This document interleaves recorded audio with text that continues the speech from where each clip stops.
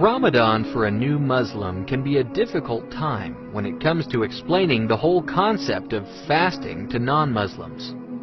If you are living with your non-Muslim family, then this can bring bigger challenges to the table, literally.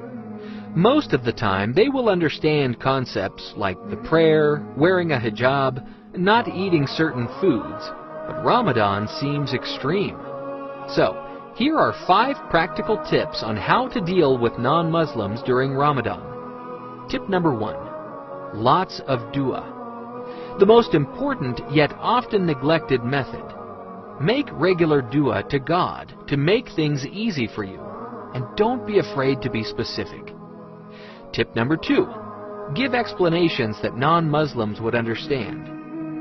Yes, we fast because it has been prescribed by God so that we may become pious, but non-Muslims may find that difficult to understand. You starve yourself to become pious? Here are some useful things to say when asked why you are fasting. 1. We fast to learn self-control. 2. We fast to experience the suffering of the poor. 3. Did you know Moses and Jesus are recorded to have fasted? Peace be upon them. 4. Did you know scientific organizations have released literature on health benefits of fasting? Google Ramadan Health Guide. Tip number 3. Be considerate. Fasting and the other acts of worship make sense to you, which drive you to share this feeling with others. But remember, your non-Muslim family and friends don't have the same belief as you and find it difficult to understand. So take it easy with them, have patience, and be considerate. Tip number 4. Don't neglect family time.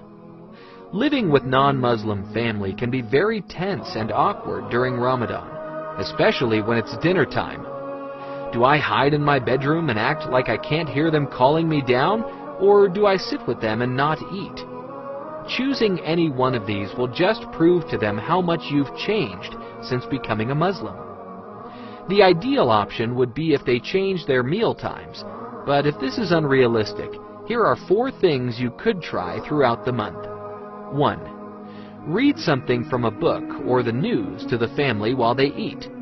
2. Tell your family you are going to make dessert while they eat dinner.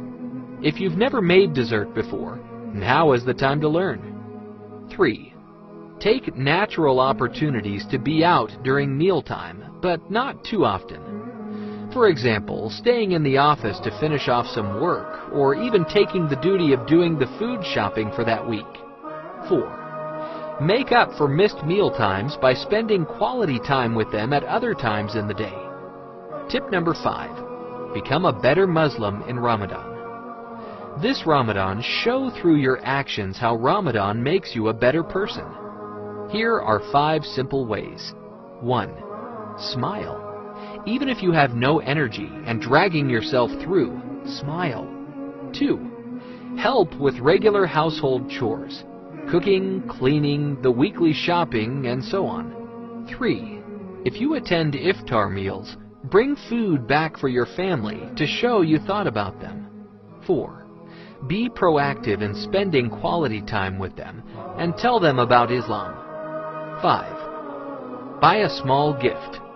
What better reason do you need than because it's Ramadan? We hope you find these tips useful in preparing for Ramadan and share with others. Please visit our Ramadan blog now and share your tips, advice, and experiences, good or bad, so other new Muslims can benefit this Ramadan.